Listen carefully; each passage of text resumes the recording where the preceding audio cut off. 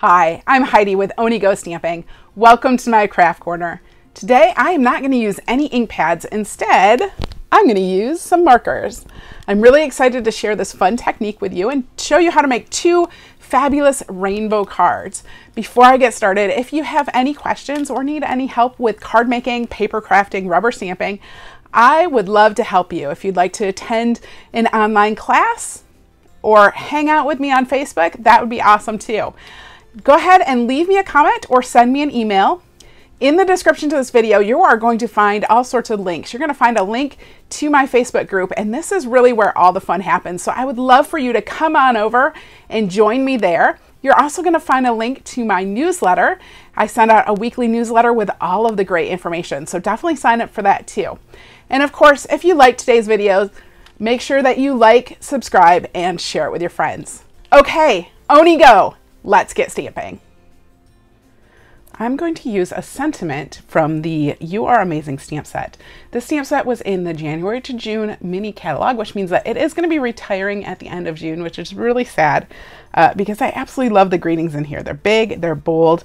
You know, you have congrats, thank you, happy birthday, exactly everything you need, right? So we're going to use the You Are Amazing stamp from this stamp set.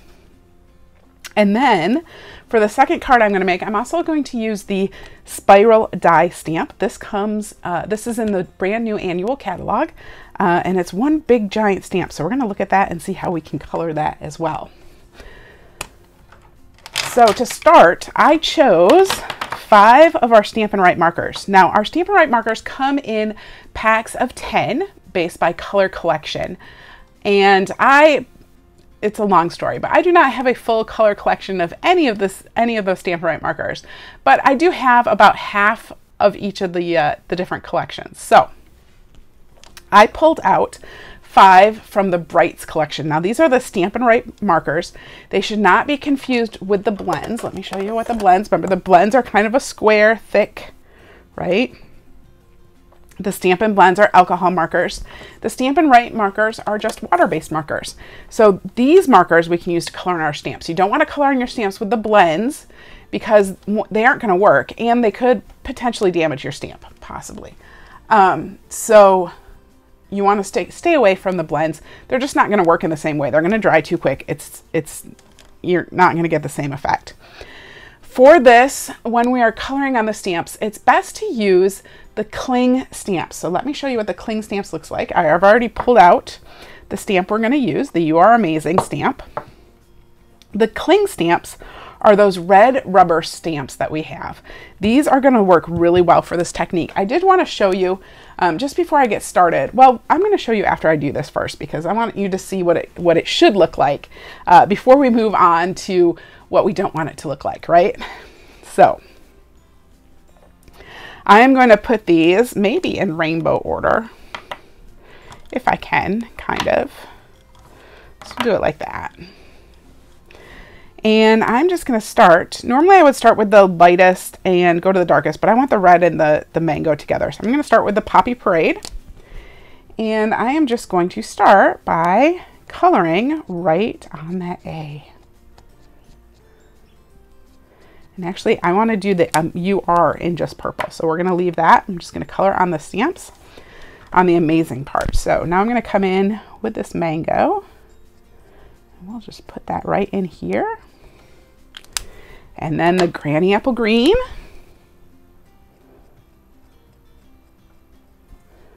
Coastal Cabana.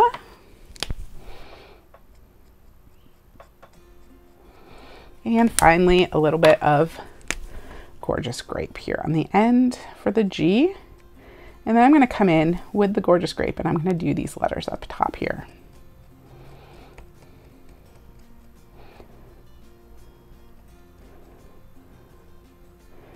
I'm going to take a small piece of basic white cardstock, which I have right here. I am going to huff on this stamp. Now you can't see me because I don't have my camera turned the right direction, but I'm just going to blow on it so you can hear me. Just going to blow on that stamp, and that just wets it down a little bit. And then try to get it straight on here. We'll just stamp that right down, and there we go. There is our colorful stamp. So hopefully you can see that. Let me hold that up just a little bit. There we go. Isn't that pretty? Love those rainbow colors. So now I wanted to show you what happens when you use this with one of our photopolymer stamps. So I pulled out the Biggest Wish, which this is in the new annual catalog as well. And I really wanted to use this one because I love the sentiments in here, and I thought it would just be, you know, so much fun to use. But let me show you what happens, because it's not pretty. I mean, it's okay. You could use it, you could do it, but it just doesn't give you the same look. And of course I didn't prepare this, so let's get out a block. We'll put this on a block here. All right, so I'm gonna do the same thing. We're just gonna color. I wanna use the brush tip. I'm just gonna color the different letters, different colors.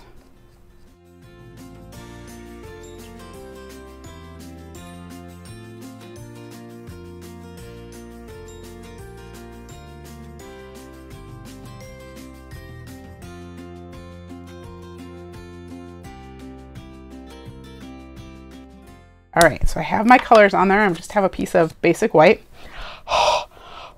Again, I'm gonna just huff on that. And then I stamp it. And you can see it just gets really blotchy. So the red rubber really helps the ink evenly distribute over the surface. Let me see if I can hold these up for you, where we can see them. There we go. The red rubber really helps the ink distribute itself evenly over the surface. The photopolymer stamps are going to let that ink kind of pool in areas and give you a really blotchy, streaky look, which might be fine, especially if you're just doing like a background design or something. It would be okay. But for words, if it gets too splotchy, I find that it's kind of hard to read. So not a fan of the splotchiness. All right, I cleaned off my stamps, and now I want to show you how I made the background for this card. So I'm just going to set my stamped sentiment aside. I'm going to set the markers aside, all my stamps and everything. I'm going to pull out a piece of basic white cardstock. This piece of basic white cardstock is 5 inches by 3 3/4. And then I'm going to pull in my trimmer, okay? And I am using the Brights Collection DSP. Now this comes in each of the 10 colors in the Brights family, and there are 2 pieces of each. It's double-sided, and there's 2 different types of designs. So I just pulled out a number of these, and I want to cut some strips. Now you can use scraps like this one, but I didn't quite have enough scraps, so I'm going to be cutting from some larger sheets too. And I am not going to even measure these strips. I'm just gonna cut them. I want them different widths. It really doesn't matter how wide they are. So we're just gonna cut a few of these.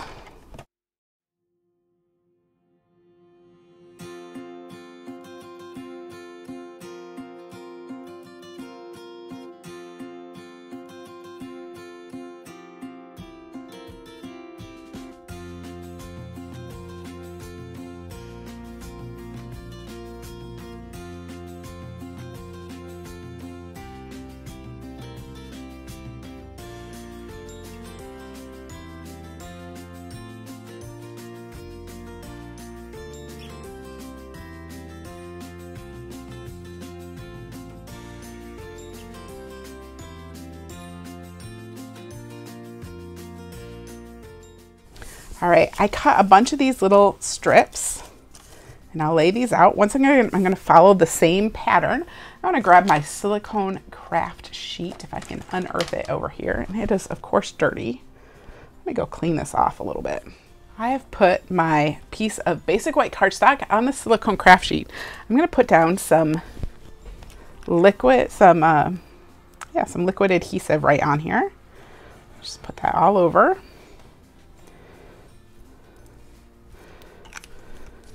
I might have to come and add more. We'll see. I'm going to start with some gorgeous grape. We're just going to, you know what? I didn't quite. I'll make sure you get all the way to the corners because you need to get those corners stuck down. So, all right, I'm going to start with a piece of gorgeous grape. And I'm just going to lay that in the corner diagonally. And then after Gorgeous Grape, we want to grab a little bit of Coastal Cabana.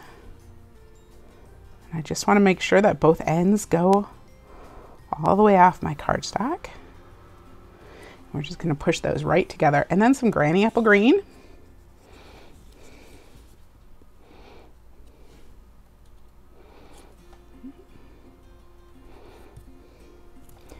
After the Granny Apple Green is going to be some Mango Melody.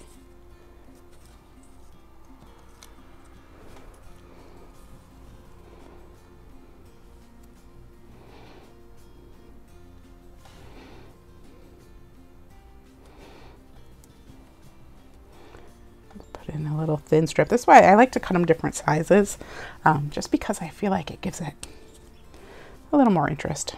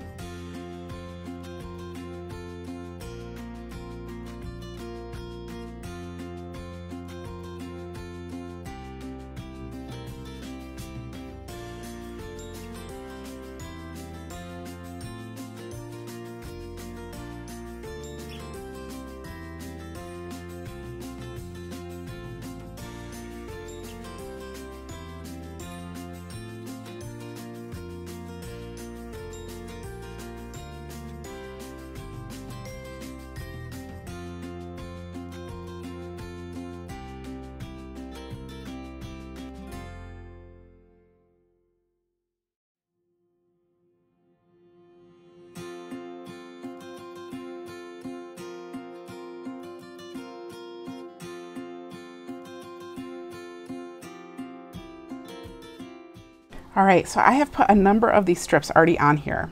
Before I finish this off though, what I'm gonna do is I actually wanna grab some of these strips down here. Instead of cutting more, I am just going to take this piece of white, I'm gonna flip it over, and I am just gonna trim this off. And we're gonna come back and do this whole thing, but I just wanted to have some of these spares to use. So we'll just trim those off. And then finish up.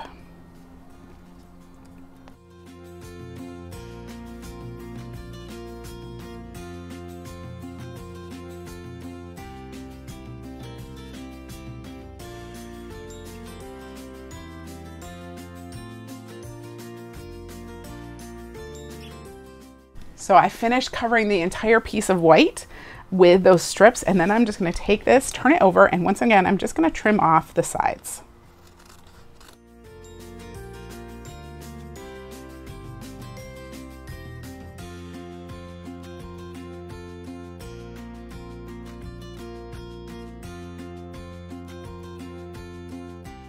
Here's our background sheet.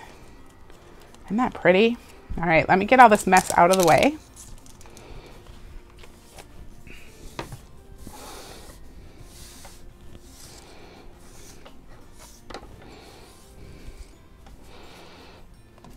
So this piece of paper was 5 inches by 3 3/4. I have another piece. This is 5 3/16 by 3 15/16. Doing math in my head. And I'm just going to adhere this right to the front. Just like this. All right. Then I'm going to grab my Baker's Twine Essentials pack. And I want to get to the white, which of course is at the bottom. So we'll just dump these out. This comes with 5 different colors. I have 2 vanillas in here right now, but it comes with these 5 colors. So I'm going to grab the white, and I just want to tie this around the front of my card.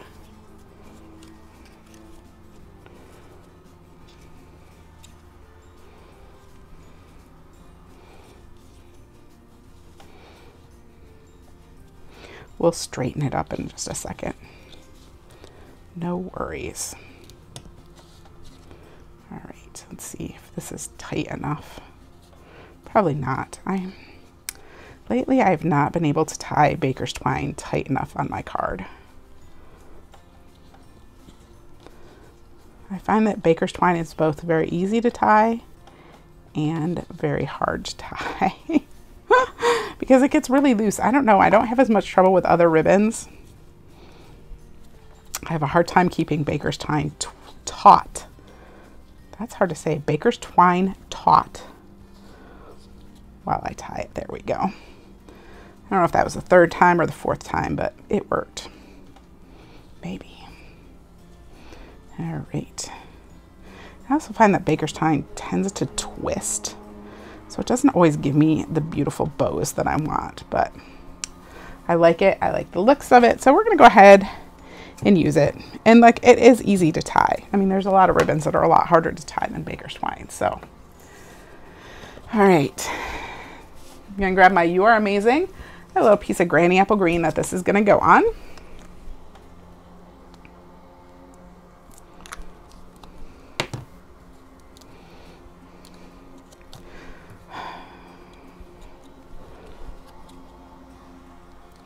Let's put that right on the front, just like that. And then I have some Granny Apple Green cardstock. This is 8.5 by 5.5, scored at 4 1/4. Grab my bone folder and we'll just give this a good crease down the front, just like that. Then I'm going to use some Stampin' Dimensionals. My sheet of Stampin' Dimensionals is almost gone. So what I like to do when I'm down to the end is I will just take my scissors, my paper snips, and I'll just snip this and create little pieces. This way I use the whole sheet.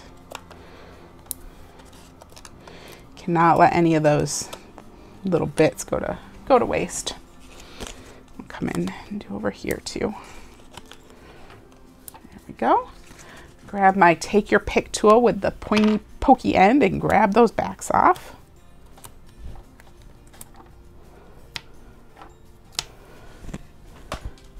Just like that. And we'll pop this right on the front.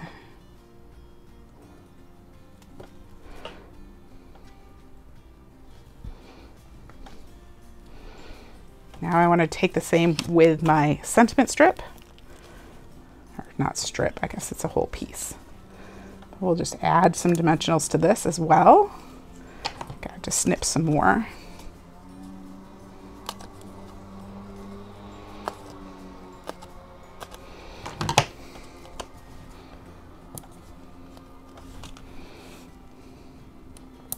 And then we'll add this to the front too. I'm just gonna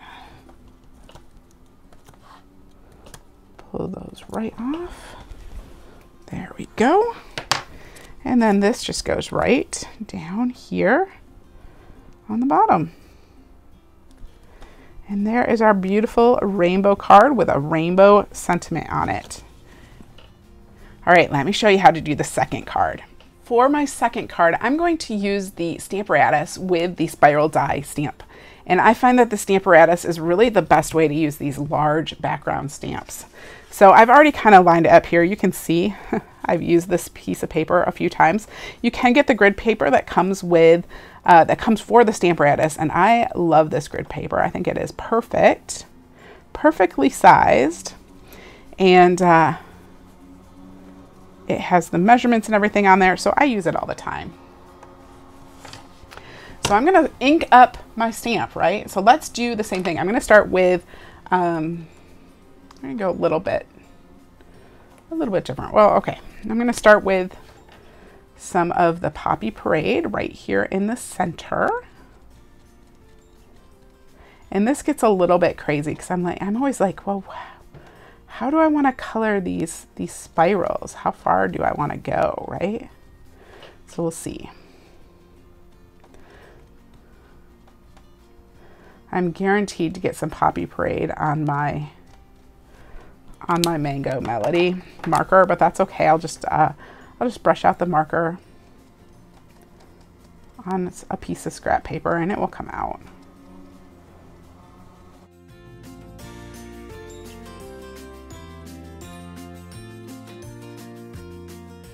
Of one spiral for a while with the tops of the next spiral.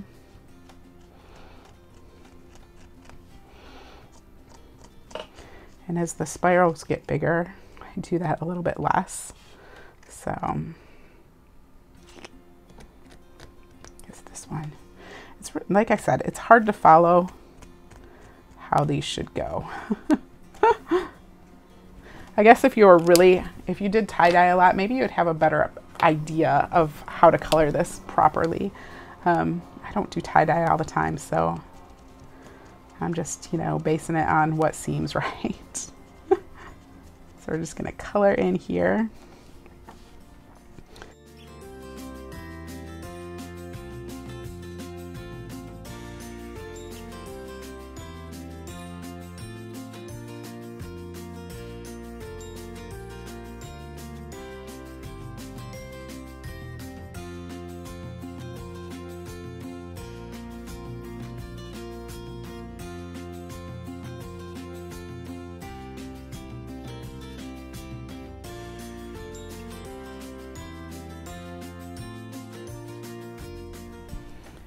So I colored the whole stamp with those same 5 colors of Stampin' Write markers. And now it's a little bit hard to get down and huff on a big stamp like this, like I did on the smaller stamp. So what I am going to do instead is, and plus I want it to be a little bit wetter, a little bit mushier. So what I'm going to do is I'm going to grab a Stampin' Spritzer and I am just going to add a little water to this. Now I am just using regular basic white cardstock. You could use watercolor paper with this if you wanted, but I decided just to go with the regular basic white. It will get a little bit wet, but it should be okay.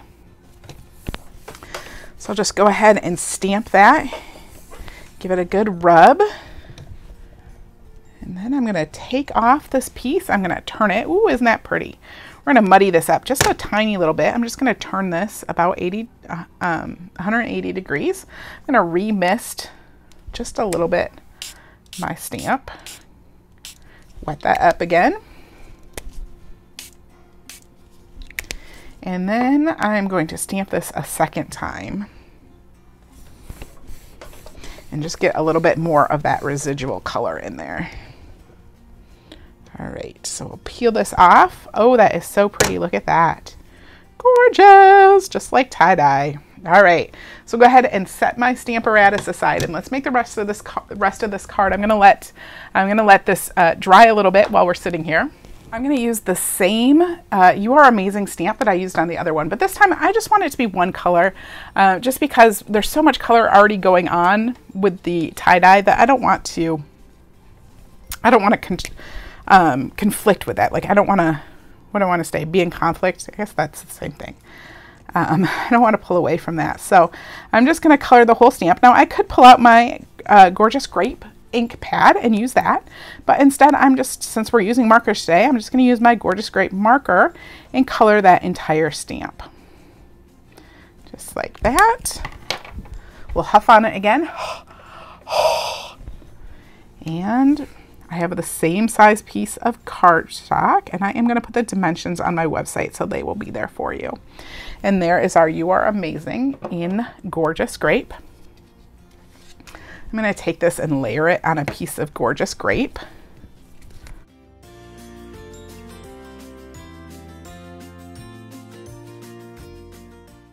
There we go. And then I'm going to layer this on a piece of Coastal Cabana.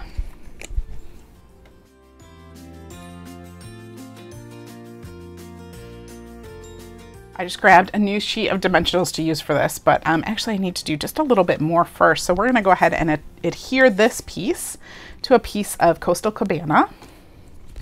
So this piece of basic white is 5 inches by 3 3/4 inches. And I'm going to put it on a piece of Coastal Cabana that is 3 15/16 by 5 3/16. So just 3/16 bigger each direction. And this is still just a little bit wet. You might want to wait till it dries completely before you glue it on, but I'm just going to keep going. We're just going to keep going. All right, so I have that glued on. Then I have a piece of gorgeous grape cardstock, 8.5 by 5.5, scored at 4 1/4. And if I can find my bone folder, there it is. I'll just use my bone folder, give that a nice crease.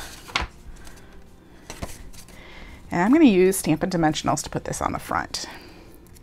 Give it a little pop. So we'll put some Stampin' Dimensionals on here. I always like to use a lot, you know, a fair number to make sure that it doesn't get smushed when it is going through the mail. I'm going to adhere the greeting with Stampin' Dimensionals too. So while I have them out, I'm going to do it all at once.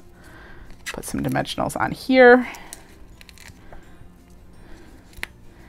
And there we go. Now I'll pull all these backs off.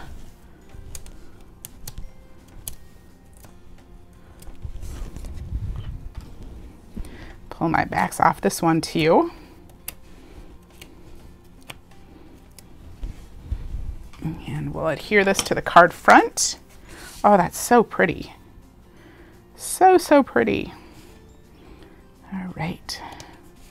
There we go. And we'll add the "You Are Amazing" right here. Now, I decided I just wanted just a little bit extra bling on here. So I'm going to grab my Artistry Blooms self-adhesive sequins. You know, these are my favorite embellishments. So I'm going to go ahead and just tuck that one under here. I'm going to use a couple different colors. Now, these colors don't actually match, except for the Mango Melody. That one is the right color, but I just think, I don't know, they worked for me. What do you think? I'm going to do some Pool Party ones too. I think because they're kind of clear, translucent, it doesn't matter that the color doesn't quite match. Let's grab a little, you know what?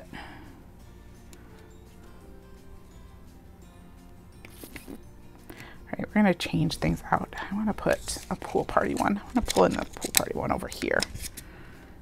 Changing my mind on things. Ooh, see, there was 2 on there. I knew it. All right. Oops. There we go. That looks a little better. So there is just a few little Artistry Bloom sequins. What do you think? Ah! Loving the tie-dye. Let me pull in the other card. And there are our 2 gorgeous rainbow cards using markers on stamps. Weren't those some fabulous rainbow cards? I love using this technique to really expand what I can do with my stamps and get lots of colors on my cards. All of the dimensions for today's projects, as well as more still photos of the cards, can be found on my website, and you're going to find the link to my website in the description to this video. If you liked today's video, make sure that you like, subscribe, share it with your friends, and then come on back and see me for more tips, techniques, and inspiration. I'll see you next time. Bye-bye.